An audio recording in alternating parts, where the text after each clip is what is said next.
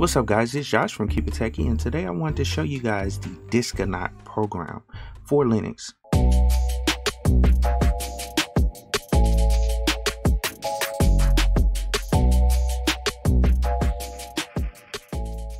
So a couple of weeks ago, I ran across a post on a Linux subreddit. I believe the developer actually posted his program called Diskonaut, and he was asking people to check it out. And I told him I would. So later on, when I actually installed it and played around with it, I was super impressed. So I thought I would do a quick video just showing you guys the actual application and how to actually use it. So Diskonaut is basically a terminal disk space navigator built using the Rust programming language, and is supported on Linux and macOS. So let me go down and bring up the GitHub. Just give me 1 second.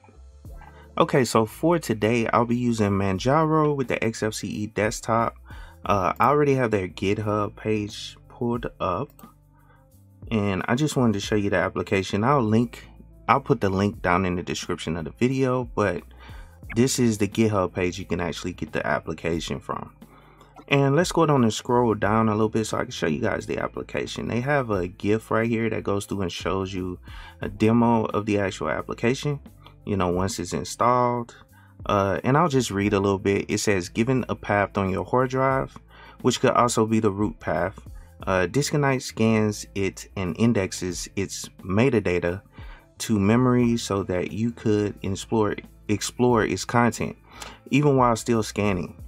Once completed, you can navigate through subfolders, getting a visual tree map representation of what's taking up your disk space. You can even delete files and folders, and Diskonaut will track how much space you freed up in this session. So like I said, this is a pretty cool application, man. I enjoy playing around with it, and so I just wanted to show the community this application and how to actually use it a little bit. But here's the installation instructions. Now, one thing about it, I already have it pulled up. You have to have the Rust programming language installed on the system. And the way you do that is simply by, you just do a quick Google search, install Rust, and then it'll bring you to the Rust page. They have a landing page or whatever you want to call it. Oh, it says rustlanguage.org. Well, anyway, this is basically how you install it. So you just run a quick curl command, and this will download a script that will install Rust for you.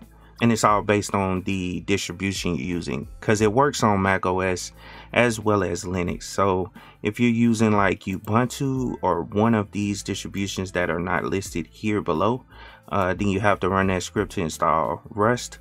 But on Fedora, I believe when you install it, it will install Rust along with it, as well as on Orch. They have a package in the AUR that you can download and install using Yay, or you can make the package. You can clone it and then actually make the package if you like to do it that way. So like I stated, if you're using like Ubuntu or one of these other distributions that are not listed here, because these are the ones that they have a pre-built package for, and you want to install Rust first by just basically running this script. This will install Rust as well as the Corgo installer. So that's what it's saying right here, and that's why I wanted to kind of reiterate that, make sure I don't forget anything. But Corgo is the actual installer that you need for Rust. This will install Rust packages. So you just basically type Corgo install Diskonaut, and that installer will be installed once you install Rust, because with that script,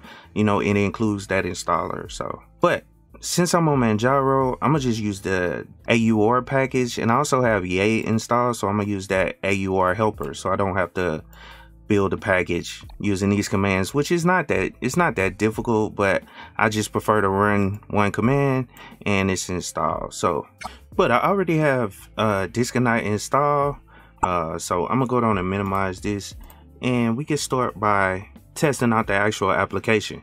And there's two ways to start the scanning process or actually run the program. You can either CD to a specific directory. So let's say we want to CD to our home directory. You can CD to it, which I already know that we're there because of the tilde that lets you know that you're in your home directory. But you could just run the command strictly from here, or you can specify a specific location. Let's say you want to look into your root directory, or you want to look into another directory. You just cd to it and then run Diskonaut, or you can like this as well by, you know, just specifying it.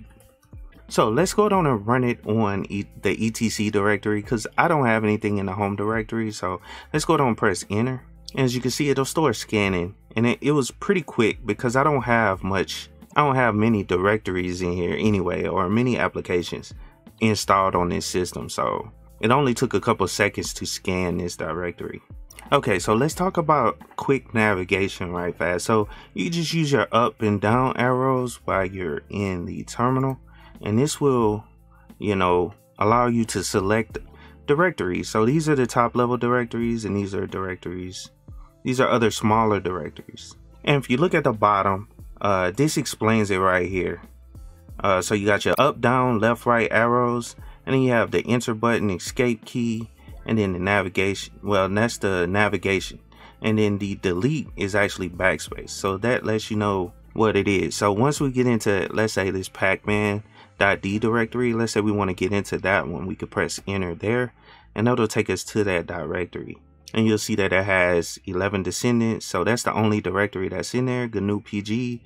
And if we go in there, you know, we can go through and look at, you know, all the directories down.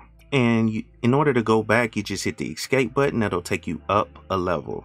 You know, it's just simple, basic navigation when it comes to this. So that's one reason I like the application, is the simplicity.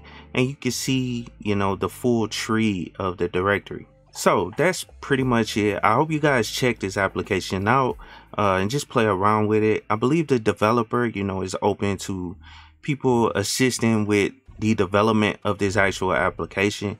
And I see this thing getting better and better in the future. So make sure you guys check it out, man. And please hit the subscribe button, as well as check out all my social media links within the description of the video. And if you have any questions on any of the applications that I show on my channel, please check out my Discord channel, which I have that link down in the description below as well. I'm on there all the time, and I try to help people if they have any issues with some of the programs that I've done videos on. So check that out, and I hope you guys have a good day. Keep it techie.